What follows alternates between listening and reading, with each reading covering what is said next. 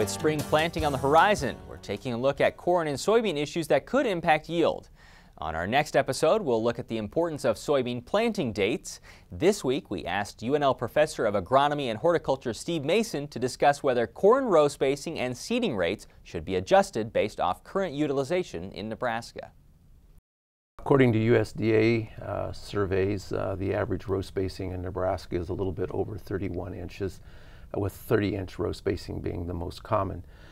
Plant populations, seeding rates vary greatly across the state depending primarily upon water availability through rainfall and irrigation, from below 24,000 in the western, more dry areas to in excess of 30 to 34,000 in irrigated or higher rainfall areas. Starting with row spacing, how do growing degree days and solar radiation impact what you might do in terms of how far apart you space your rows? Well, basically it comes down to what's the likelihood of getting a response and interception of solar radiation. Unfortunately, increased interception of solar radiation during early growing season doesn't always translate to increased yields at the end of the growing season. Most of the research would show that as we move further north in the United States, we get an increased response to narrowing rows. If you move south, actually less response, in some cases actually yield response to wider rows. And here in Nebraska, we're kind of right in the middle between the two of them in the battleground, whether there's a yield response or not. And obviously row spacing is something that, at least at this point, farmers probably would make a decision on because of the large cost of equipment that you would need to make. Right, and if you actually look at the research results, there's little consistent yield increase to narrowing rows in Nebraska environments, whether we talk about moving from 30s to 20s or moving from 30-inch row spacing to twin row type of spacings. So in general, row spacing is probably not a major decision to make in Nebraska. If we're at 30-inch rows, which is the most common and the close to the average in Nebraska, we're probably at about the best row spacing that we have with present production practices and hybrids that are available.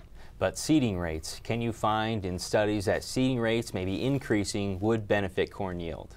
That's an interesting question because seeding rates responses are not consistent across years or across production environments. So when we start talking about the average, of course the Nebraska average doesn't always work. Generally, studies that have been done show that much of the yield increase that we've had in the United States since 1930 time frame is not really due to increases in yield potential of corn, but rather is due to the fact that newer hybrids have improved resistance to crowding stress, and therefore much of the response is due to increasing plant populations and seeding rates. Is there a significant fall off at a certain point of seeding rate based off of the seed cost itself? Well, it gets to be complex. The yield response is usually at the top, where the most desirable plant population is pretty flat. So being off either a couple thousand too high or a couple thousand lower than the optimum doesn't have large economic considerations. However, the equation from an economic standpoint has really changed with the increased seed cost of our newer corn hybrids. And so what may be the optimum plant population or seeding rate from a yield standpoint may not be the most economical. It's usually a little bit lower than that. Is there a recommendation then as to whether or not a farmer should increase his or her seed population, seeding rate? Well, if we look at the USDA averages and we look at the research averages in Nebraska, there probably is an incentive to increase seeding rates somewhat. Most of the Nebraska research would show that we do not get the responses to really high seeding rates that's obtained in the eastern corn belt. So most of our research, both on station and on farm research, would suggest in high yield irrigated environments about 34,000 seeds per acre to be on average appropriate. Obviously, if a farmer is producing extremely high yields, well above 200 bushels per acre, then a bump in seeding rate is probably justified. There seems to be a direct relationship between the expected yield potential, and desired seeding rates. Finally, though, increasing seeding rate could bring some problems like lodging. How big of a problem could that be? That's going to again be very variable from one year to the next and one environmental conditions to the other, and very hybrid dependent as well.